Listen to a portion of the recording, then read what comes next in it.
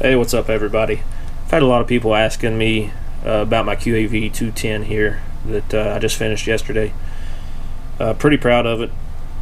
Took my time with it, made sure I kind of tried to hide everything I could without adding any additional weight, and didn't want to cut any corners with it.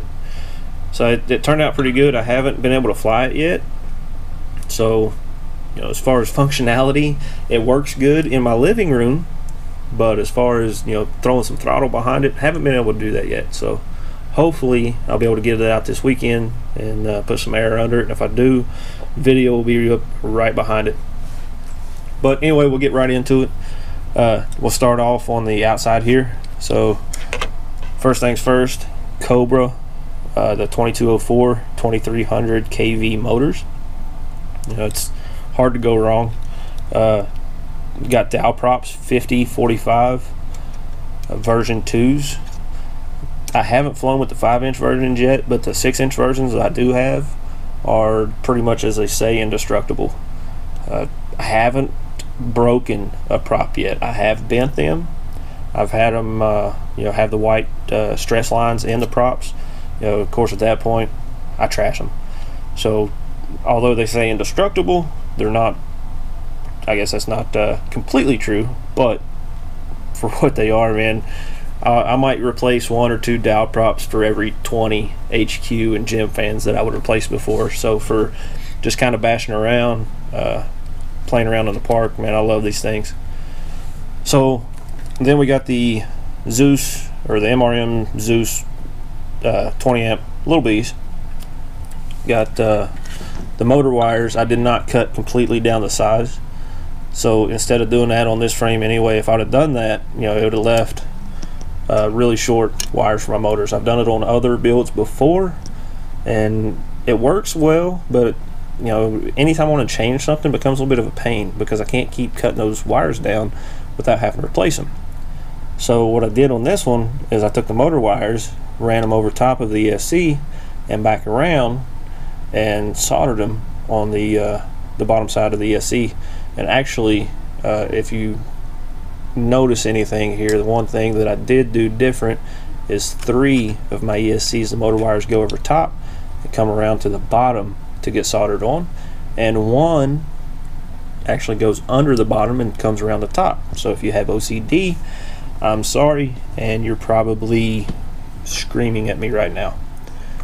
But anyway, the motor, or the power wires, the power and the ground, and the signal and ground came on these ESCs. Instead of replacing them like I do for most, I just cut them down to size, ran the power and ground where they needed to go, cut them, soldered them into place. Same thing for the signal and the ground.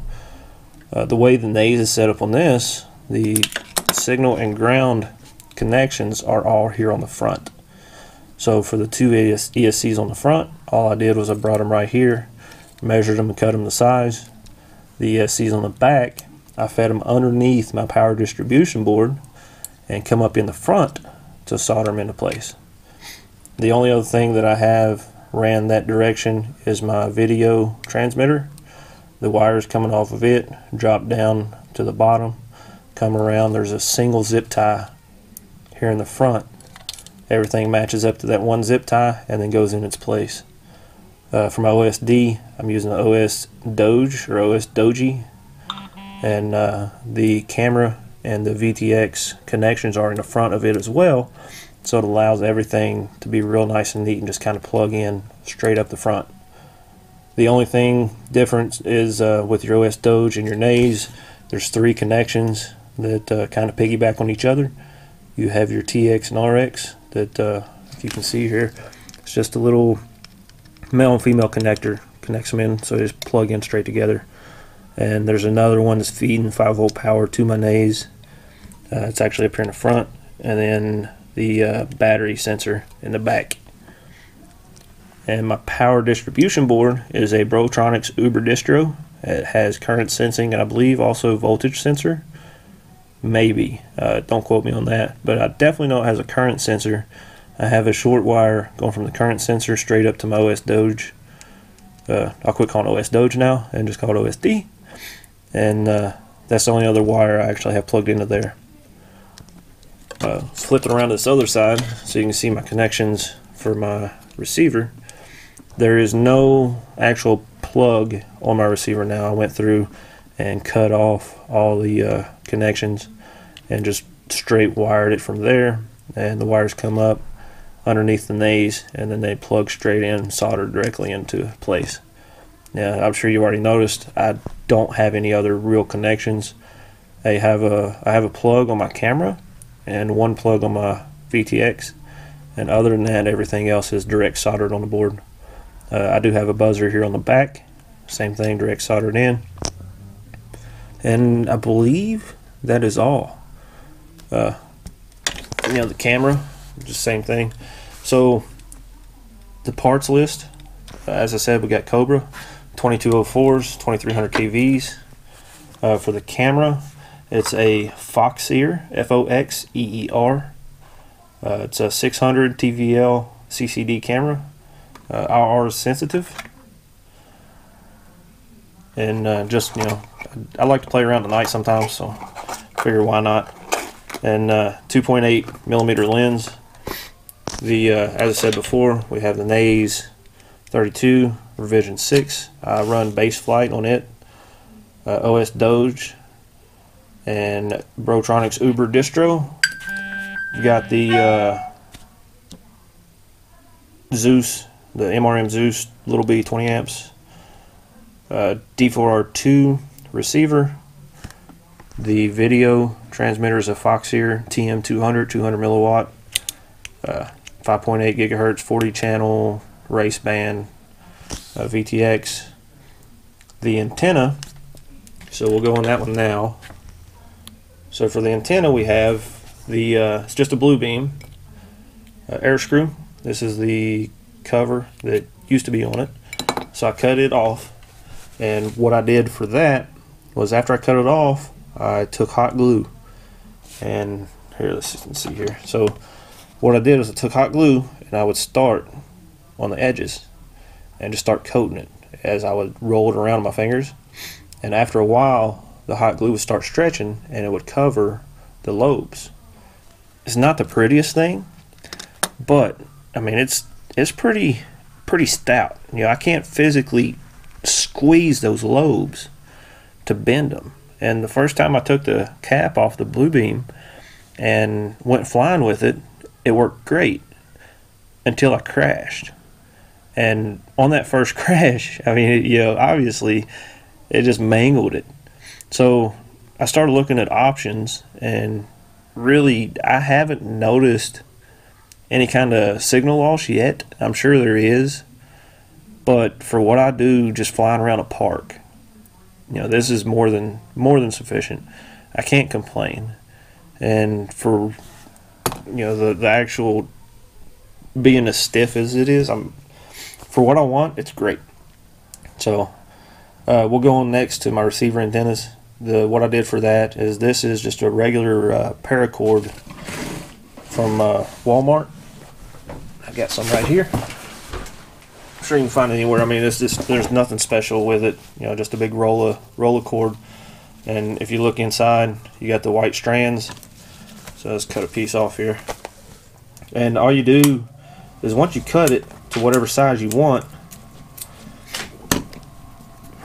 you just take the white strands out of the center, and once it's gone, you're left with this hollow tube. And while you're working with it, it's going to try to fray on the ends a little bit. So if you just take a lighter or a heat gun, anything, just a simple heat gun, melts the ends of it, makes it easier to work with. And once you get it able to work, get your heat shrink, cut it down to whatever size you want on the ends of it. It's easier just to put it over the end and then kind of twist and push as you feed the heat shrink over top of the paracord. And once you get it over the end, just kind of straighten everything back out. You'll have two pieces, one on each side. And for your antenna, on the sides, on just about every build I do anymore, I'll put a zip tie and angle the zip tie how you want your antennas to angle. Take your little sleeve, feed the zip tie and the antenna over top of the sleeve, or over top, put the sleeve over top of your antenna and zip tie. Once it's in place, then you just take your heat shrink, feed it over, you know, half and half over your paracord and your antenna.